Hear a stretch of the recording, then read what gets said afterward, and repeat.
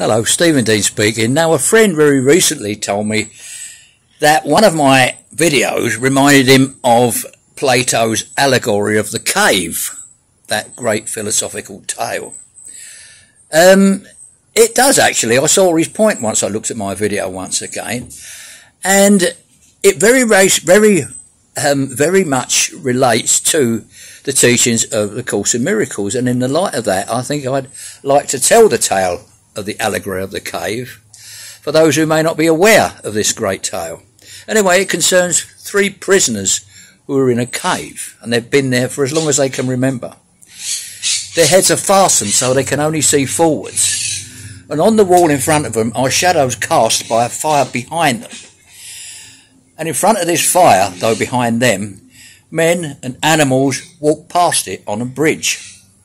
And all they can see, the prisoners can see that is, are the dancing shadows in front of them.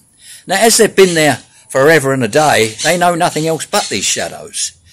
So to them, these shadows have become their world, and they discuss these shadows between themselves, looking forward to certain things appearing each day and whatever, and to them, they were the world. Now, one day, one of these prisoners escapes. He manages to get loose and finds a staircase and goes upstairs and finds himself in the sunlight.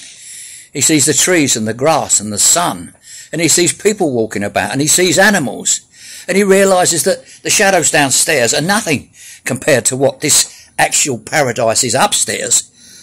And he's so amazed that he runs back downstairs again and starts telling the other prisoners about this paradise he's seen upstairs.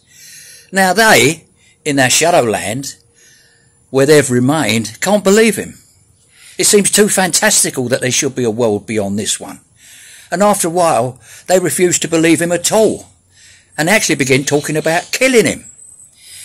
No matter what they think, though, upstairs that world is still there, and that one man now knows of it. He can try and convince them, but trying to describe it is beyond his capabilities. So that world is there, and for the other 2, they'll never know about it. Now, doesn't that relate to A Course in Miracles, teaching us that there is a world beyond this? At the moment we can't see, but there is a way if we believe, if we have faith. And if we have faith, we will awaken to it in the same way that the prisoner escaped eventually found his way upstairs. And that's the tale. I hope you enjoyed it. Thanks very much. I'll see ya.